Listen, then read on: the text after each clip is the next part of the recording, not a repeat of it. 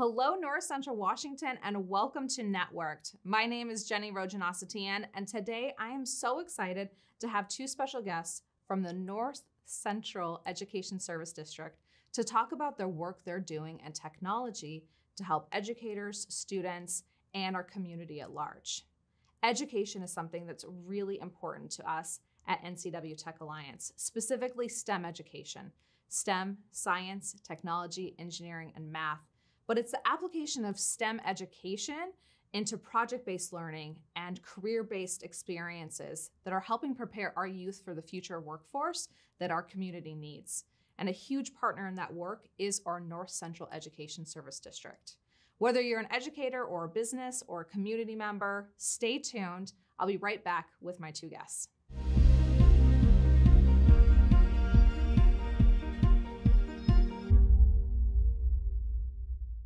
Well, welcome to Networked. I am so excited to be on air today with two special guests from the North Central Education Service District, Pete Phillips and Stefen Troutman. Did I say that right? You did, nailed it. For some reason, I can't nail your name this morning, and I apologize for that. The name was Rojanasatian, and I should get somehow better at pronunciation. It's well, welcome to the show, gentlemen. So glad to have you here. Pete, I think I'll start with you. You're a past guest here on the show, back when we were Guada TV. Yep. But it's been a few years. Yeah. So let's introduce yourself and a little bit of what you do at the ESD before we talk about the scope of work at the ESD. Sure. Yeah. Yeah, so the Educational Service District, there are 9 ESDs, we call them, 9 geographically broken up in the state. We serve the 4-county region, Chelan, Douglas, Grant, and Okanagan counties. There are 29 school districts, about 4,000 teachers in that region, and we provide services across the board for anything a school district needs. So technology is what we're talking about today, but we do everything. Nurses, business office, special ed, migrant.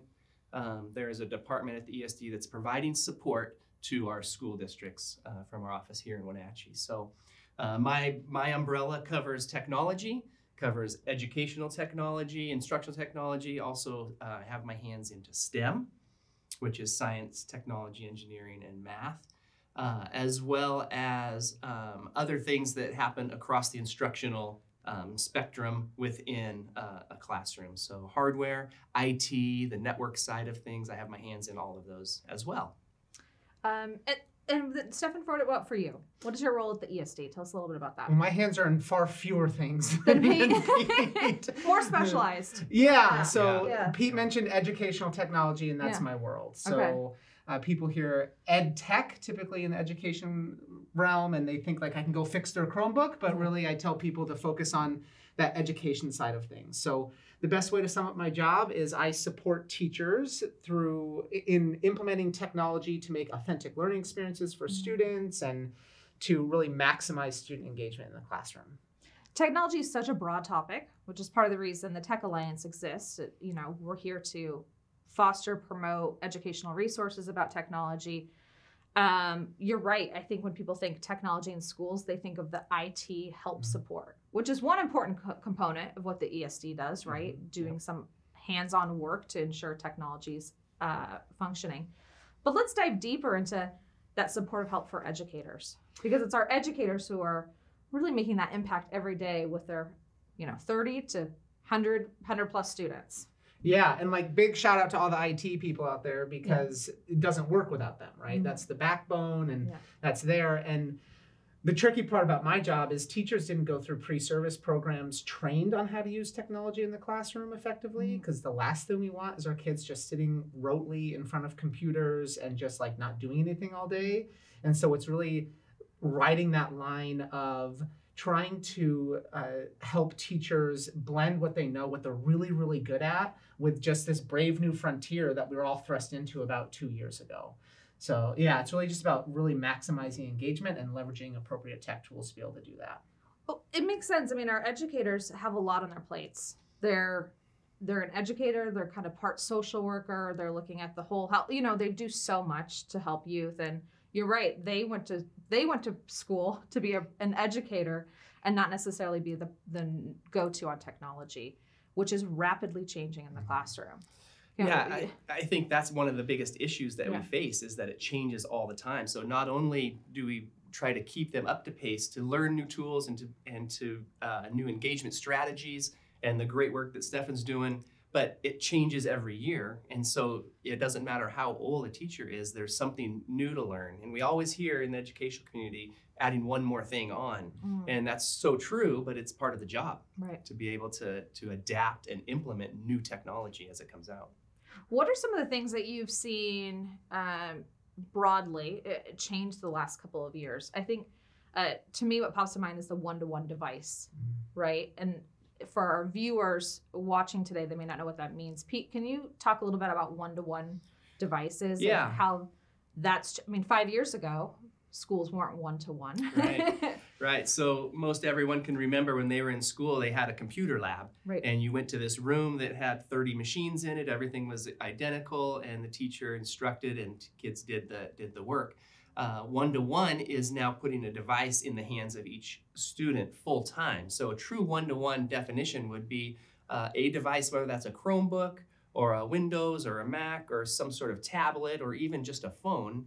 They have their own device that they carry around all day to every period in the day. They get to take it home at night. They can do their homework anywhere, any place, and anytime. So it's really opened up the place and the time that learning happens in our schools. And it creates some accessibility, because there's a lot of youth who are really fortunate that have technology at home, but we know that there's some major gaps too, with families not having access to technology tools. And so one-to-one is, I think, really essential in kind of breaking down those barriers, giving an equal playing field for kids to get their work done, right? Yeah, it really does create that common barrier for a lot of students, because you said it, for a long time, some students had technology at home, and if there were some assignments, they could do further research, they could dig a little bit deeper. And for some of our, especially more rural communities, they didn't always have that access. So those one-to-one programs really level the playing field for all of our students, because we can think of technology and access to online information really as a basic human right or utility, because that's the way our world is moving, is everybody having access to all of the world's information all the time. I know today we're not going to go heavily into Wi-Fi or broadband, but that's been a big conversation of like access to be able to get connected, to get online, is a basic utility need of families. They can't access education, telehealth, financial resources, or, remote work or school without connectivity. Yeah, you're right. That infrastructure, as good as we have it in our county and in all 4 of our counties, it doesn't matter what city you're in, whether you're in Wenatchee or you're in Orondo or Quincy or up in Tenasket. There's pockets that have it, and there's big pockets that don't have it. When we get outside of those city limits and up into the canyons, there is no opportunity for broadband internet in a lot of those houses. And schools have been really creative in trying to find solutions, right? Setting up schools themselves as Wi-Fi spots. I know our libraries, NCW Libraries, has been a hub for connectivity, and definitely something, like I said, another episode to go into, because it's such a big topic. Can you dive a little bit into the ed tech best practices? So how are educators learning how to integrate that tech in this new world where every student has a device, and they're changing the style in which they teach and do homework, etc.? Yeah, so I mentioned it a little bit before. The last thing we want is our students sitting in front of a computer just passively engaging in information. Yeah. We hear a lot from concerned parents or community members about this idea of too much screen time. And one of the main points of my job, and one of the main messages I try to get across to teachers and community members, is that screen time isn't all created equal. There's a difference between passively and sitting and watching a YouTube video versus actively engaging in some learning experiences. And so that really is the foundation of my work, is how do we move away from just direct consumption and passive learning to active engagement and higher level thinking. And so there's a lot of tools that we can leverage to do that. But I also like to tell teachers that tech is just the tool. Like I don't pick up a hammer and say, okay, what can I build? I think of what I want to build, and then I go and find the right tools. You can think of ed tech that same way, finding the right tool for the right type of learning. Well, and we live in a digital economy. So the reality is our youth are going to go through our school systems into either technical training, right into work, or into a 4-year path. But in every scenario, technology is being deployed in the workplace. So those are really the skills they need to be set up for success. And that's the ultimate goal behind education, right? We're preparing kids for their futures out there. Let's chat a little bit further before we have to head to our next commercial break about some of the educational opportunities. So the ESD serves 29 school districts. That's a wide region. Educators, how do they get involved? Like if an educator's watching right now and they want to attend a class or a program, where do they find out about this information? What are some of the resources? Yeah, great question. Our website is probably the number one place that we go to at the NCESD. Yeah. Mm-hmm. And it's really the bulk of the service that we provide is training our teachers. We do, ESD employees are out in the districts doing training on site in the classrooms, day trainings, evening trainings. We do a lot online, virtual, so educators can attend after they're done in the classroom. They can attend at night, but we have a full package for every type of professional development needed, and it's all listed on our website. Super easy to find at ncesd.org. And professional development is something the state, from my understanding, requires our educators to continuously be learning themselves. But the ESD is really kind of cutting edge with the professional programming you're providing in STEM and technology. It's really exciting to see what you offer to educators. Yeah, our STEM team, which Stefen is a part of, is on the cutting edge, like you said. Our computer science team is developing training and working with districts to help implement that. We talked about one-to-one on the IT side. I think the professional development around IT has been pushing and helping our school districts get to that spot of putting the tools, the right tools, in the teacher's hands and then in the kids' hands. All right. Well, and there's also a way that you're involving business, which I'd like to touch on in the next episode, or in the next segment, I should say. But we do have to head to a short commercial break. We'll be right back.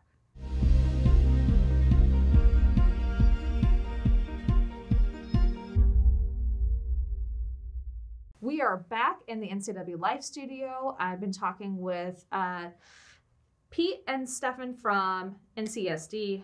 Really robust discussion.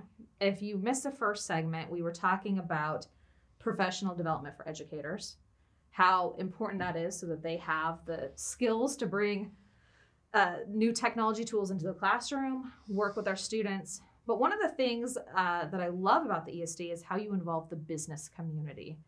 Pete, can you tell me a little bit about how the ESD has worked with the business community and general community members to integrate support in for education? Yeah, sure.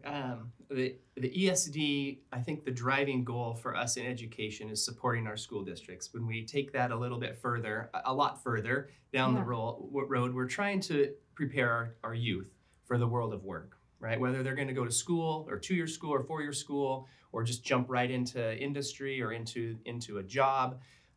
That's our goal when they leave 12th grade, is to prepare them for all of those things, to be a good worker, to be, all the things that we want from our kids as they grow up. The ESD, I think, is in a unique opportunity to help bridge that gap, and we see an important stepping stone for internships and apprenticeships and involving our local businesses around the 4 counties in getting these youth experience and exposure to what the world of work looks like. Most kids only know what their dad does or what their mom does, right? And that's the job that they see or an uncle does. And so we want to open up their eyes to those experiences, to be able to see that there are a ton of different jobs in agriculture or in medicine or at our large employers like the PUD, that they might not see if they're just in a classroom. And I think that's especially critical in rural communities because we have such a geographic, we're just so spread out. And you talk about small communities that might only have a couple thousand people. You're right, they're only going to see their neighbors and a couple different career opportunities. But across the region as a whole, it's so dynamic. Yes. There's so much opportunity, and with transportation and all those other things being an issue, it makes sense our youth wouldn't know without the supportive organizations like the ESD to bring exposure opportunities. Yeah, another opportunity that we have is we just created a cybersecurity summit. And it's really just building this community between education and the business world and our business partners on enhancing and exploring that pipeline of a cybersecurity degree for our kids, and the importance of cybersecurity, super big word that we talk about and read all the time, but it's a very broad area, and there's a definite need in our businesses and community for cybersecurity knowledge and skills and degrees. And so we've started this community of cybersecurity folks that are kicked off in February, and then we're meeting monthly to continue the conversation. And one of our goals at the ESD is to create a pipeline where a student can graduate from high school and get a degree or a certification in cybersecurity, and then get a job in the Valley providing IT service.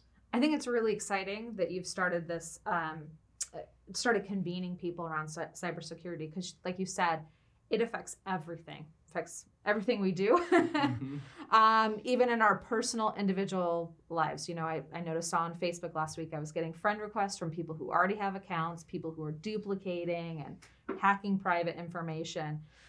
So we all see it all the time, or those phishing emails that you get, and they're trying to spam your information.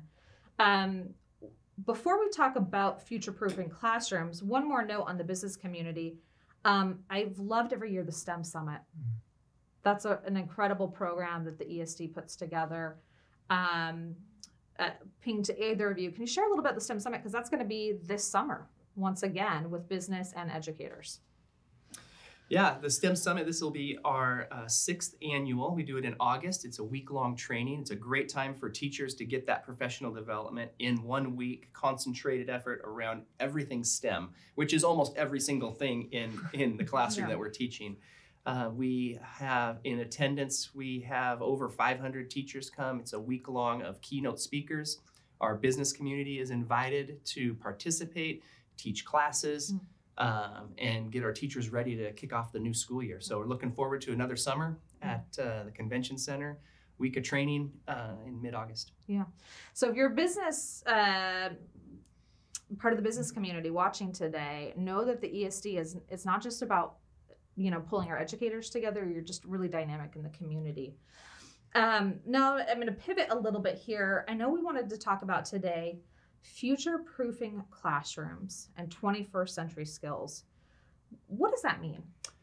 It's a tricky one, right? Because how do you future-proof anything? Right. But I like all this discussion about businesses and jobs and workforce, and we used to say college ready for our students, and we've shifted that to college and career ready. And what I like to tell teachers and community members is that the scary reality is that our students are going to be going through school, and by the time they graduate, they'll be taking jobs that don't actually exist yet, right? That's how fast our world changes. But the good news is there's some studies that have been put out about what colleges and employers are looking for, and they're not things like content knowledge so much. They're things like critical thinking and collaboration and teamwork and initiative and perseverance.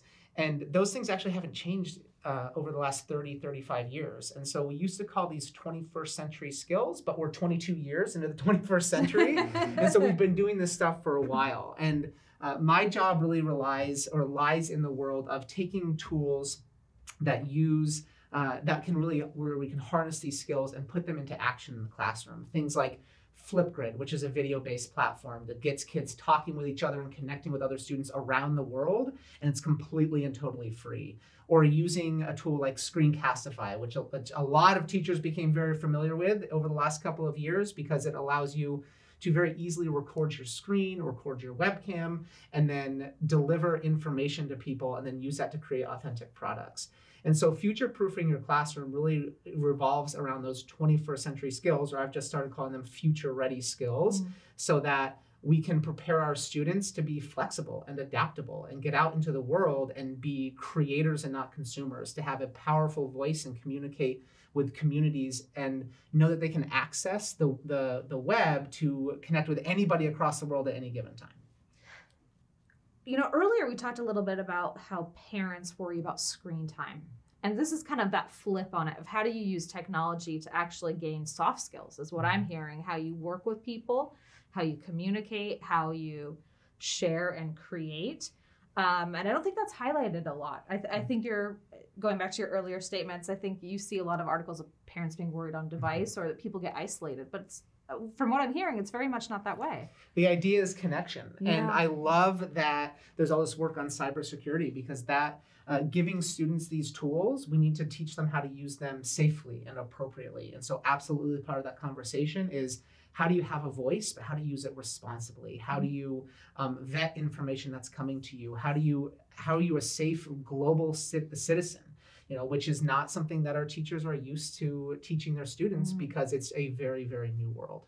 What does this look like for our English language learners and youth that might be coming into the classroom learning English as a second language? Oh, I love that question, because that we mentioned tech as the great equalizer. And so there's so many tools out there that are free that can be used for translation or to meet students where they're at in the learning process. And so there's actually, with the way that my job was created, there's one of me in all of the 9 ES, not me specifically, right? That'd be very scary, but yes. Technology cloning, we're there, right? But there's a tech coach in every ESD. And so part of that funding, there's grants available. And so there's a lot of money to be had, things that are just coming out, where teachers and school districts can apply for technology and services and training and support that will bring in all of these tools that we've talked about: broadband connection, support for English language learners, support for students on all ends of the learning spectrum. So there's research to be had, and there's resources to be had. And so when Pete was talking about earlier that the ESD website is the best way to get a hold of us, absolutely. So when you're thinking about, like, how do I do more for my students? How do I equip them to be global future-ready citizens? The ESD is really in a good place to support districts as they do that. And as you mentioned, the ESD is really collaborative with other ESDs to bring best practices and learnings into the community, including, I see here a note about the EdTech Regional Educator Network. So it's not just the resources you have, but you're helping connect out broadly. Yeah, and that has been the coolest part about this job, is connecting with other people around the state. There was some of this work that was happening before I came on board, and this has been a continuation of that work. And so there's been some really great work that's been done, just bringing not just people from the districts in our ESD, but from across the entire state, and people being able to learn from each other.